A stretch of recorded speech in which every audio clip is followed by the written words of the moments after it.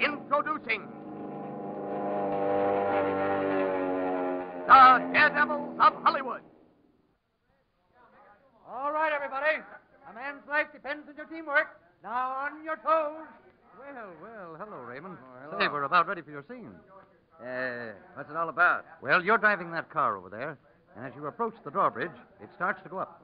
Very interesting. Then what happens? Well, you're climbing along about 70 miles an hour, so you break through the stop gates and go right on out onto the bridge. Oh, gets more interesting all along. Go ahead. This bridge, you see, it parts in the middle, and when you get to the opening, you just sail on across. See. How wide will the opening be when I get there? It'll be about 15 feet. Well, that's okay with me. I'll stand by for your signal. All right, everybody. Here we go.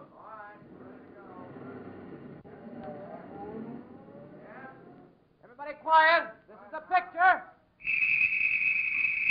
Okay. Give him the signal, George. Camera. Hey, look at that guy. Is he kicking that bus along? You're not kidding. There goes the bridge. Now watch this for camera. Here's your shot, Mr. Holt. I hope he makes it.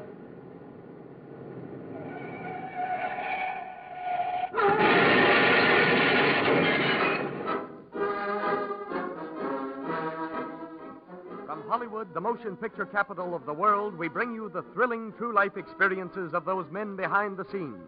Those daring unsung heroes whose breathtaking adventures on the screen have thrilled millions, whose daily jobs bring them face to face with death. Those men who comprise the strangest fraternity on earth, the Suicide Squad, the movie stuntmen, the Daredevils of Hollywood. Ladies and gentlemen, in bringing you this copyrighted radio feature, we are privileged to have as our guest one of the top-notch stuntmen of Hollywood, Mr. Kansas Moring. It is through his cooperation that we are able to reenact some of the highlights of his dangerous profession. And the thrilling scenes you are about to hear are, of course, his own actual experiences. Mr. Moring is here in the studio right now, and later in the program we will bring him to the microphone. But first, let us show you an average day in this daredevil stuntman's life. It is late at night on January 16th, 1926. On a special passenger train standing on a sidetrack some 15 miles from Las Vegas, Nevada, a motion picture company has just finished their evening meal. Some are preparing to retire to their compartments. Others stroll along the tracks outside for a breath of fresh air. Several card games are in progress. And again we find groups gathering for casual conversation. In one compartment are seated the director of the picture, Edward Sedgwick, his assistant, and Kansas Moring. They're going over their plans for the following day. What's the schedule for tomorrow, Mr. Sedgwick? Well, we've got to take that scene of the runaway train. You know, with Kansas here? Is that the one where I'm to climb along the top of the coaches and get to the engine and stop it? Yes, that's the one. Only you're not supposed to get to the engine. The script calls for a man to ride up alongside the cab on a motorcycle. He gets into the engine and stops the train.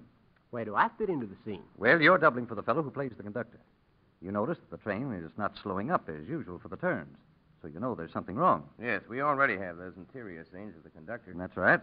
All we've got to get now is Kansas climbing up on top of the train and making his way toward the engine. That would be a running shot, won't it, Miss Sedgwick? Mm-hmm, that's right. We'll have two cameras set up there, just behind the engine, shooting back. And how fast will the train be going? Well, it's got to be wide open. I should say about 70. Say, that's going to make quite a stiff breeze up there. With the train rocking and swaying around those curves and that rounded roof, sounds a little tough. Well, it's not going to be very easy, Kansas, I'll tell you that. Well, that's no novelty. I've never seen one of these train gags yet that was easy.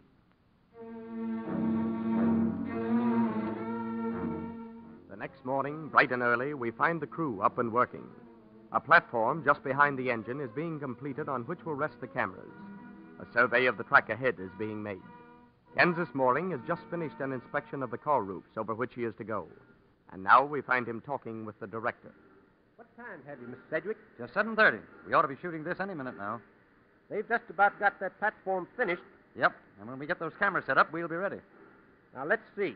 I'm to make my way along the top of the cars to about the third coach from the engine. Is that right? That's it, Kansas. And that is where the other stuntman gets on from his motorcycle. That'll be about a mile down the track? Yes, just about. So you'd better start crawling up on top when we pass that bridge down there. That'll give you plenty of time. I don't think I'm going to be able to walk very well up there. There's no place for good footing. And the wind will be pretty strong, too. Well, just crawl along on your hands and knees. Take it easy. We'll have plenty of time. Well, I'll stand up and walk, if it's possible. Now, look, Kansas, just to make the shot look good, I'd like you to pretend to slip once or twice. You know, grab one of those metal ventilators and hold on. It'll be a nice little thrill. If this thing works out as I think it will, I won't have to do much pretending. Cameras are all set, Mr. Sedgwick. Anytime you're ready. Good. Well, let's get the shot, Kansas. Right. I'll watch you for the flag signal. Okay, Monty. Let's get up there on the platform. All right. I'm right behind you.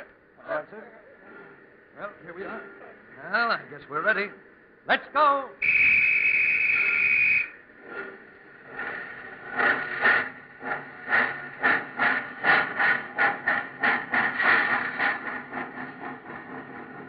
Hey, that engineer's not fooling, is he? I'll say he isn't, but that's swell. I want this fast.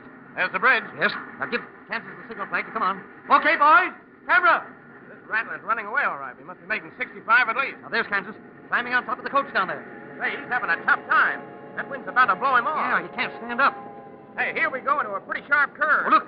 Look, Kansas slipped and fell. He's rolling toward the edge. Great grief, he's about to fall off. Look, he grabbed one of those ventilators. Yes, and it's pulling out. It's too weak to hold him. He's hanging over the side. Great Scott, I hope that ventilator holds. Half of it's pulled out already. He's crawling back up.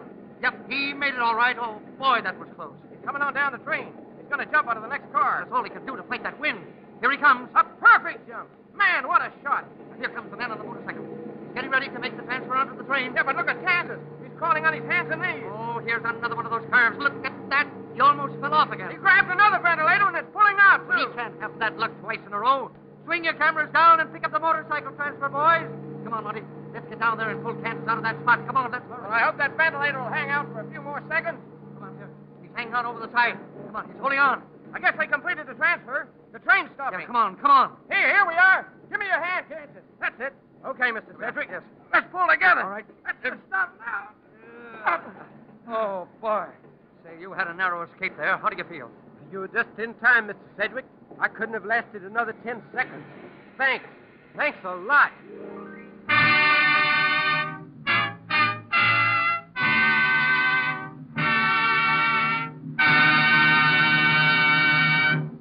Ladies and gentlemen, it is our pleasure to present the daring stuntman who made that scene and in so doing came near to losing his life, whose job it is to make such scenes for motion pictures. Kansas Mooring, interviewed by Hal Stiles. Well, Kansas, I'll bet you were glad to get out of that spot. Glad is right. And what would have happened if you had let go, or if the ventilator had broken completely off? Well, I just wouldn't be here now if that had happened. Say, Kansas, how many stunts do you suppose you've done for pictures? Well, that's a tough one. Let's see. 19 years in the business and 3 or 4 stunts a week. Well, you figure it out. Well, I'm not very good at mathematics either, but tell me, have you ever been hurt? Oh, just banged up now and then. I've never been seriously hurt. Well, that is really remarkable.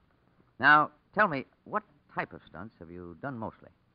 Well, I guess I've done more horse stuff than anything else. I remember one stunt that was plenty tough. I was supposed to dive a horse over a cliff into an immense tank of water. It was back in about 1923 at Universal. Bill Kraft, the director, was in an awful hurry. He was... Just a minute, Kansas. We're anxious, very anxious to hear about that, but first, let's have a word from our sponsor. Okay, Kansas. Now, what about that horse stunt? Well, it was on the lot at Universal Studios, and I was doubling for Hoot Gibson. They had a big chute rigged up with a trap door in it that made a slide. That slide had axle grease on it. The whole thing was about 65 feet above the water. I was on a horse up there, and they were ready to take the shot. All right, everybody. We're going to take this scene. You all set, Kansas? Yeah, I'm ready. You got those fire hoses in the bottom of the tank, haven't you, Bill? You know, to make the water look rough. Yes, sir. All set. All right, turn them on. Okay, here we go. Roll them. Bring the trap, men.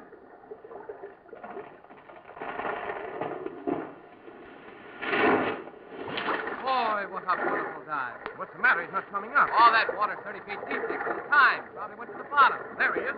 But look, the horse is going crazy. He's pawing him. Come on, Kansas. Swim out of the way. Turn off the water, men. Quick. Good grief, look at that. The horse knocked him out. Go out there and get him. He'll drown. Hurry up, men. Come on. Well, tell me, Kansas, that must have been tough. What finally happened? Well, they came out and picked me up, and the horse swam out afterward. I was just about all in. Well, were you unconscious? No, not quite. But I was fighting to keep from passing out, I'll tell you. The horse had pawed me in the face and the chest, and I was hurting pretty badly. But they did get the scene all right. Oh, yes. The director was very well pleased. Well, that's fine. Now, Kansas, what is the main reason that you're in the stunt business? There's only one reason. That's money. Well, that's a very good reason. But, look, just what are your plans for the future? Well, frankly, I have no plans. I just keep on doing what I'm doing. That's good enough for me. Well, I guess that's just about the right attitude to take at that. Then I take it that you like this stunt business. Yes, I get quite a bang out of it. You never know what they'll have you doing next. Well, there's an old saying, you know, nothing like variety. Yes, that's right. Every stunt is different. And by the same token, I suppose everyone has his particular appeal. Well, we've certainly enjoyed your stories, Kansas, and on behalf of our listeners, I want to thank you very sincerely for coming here. I know that everyone joins me in hoping that we may have you on this program again very soon. And so, in the meantime, good luck. Goodbye.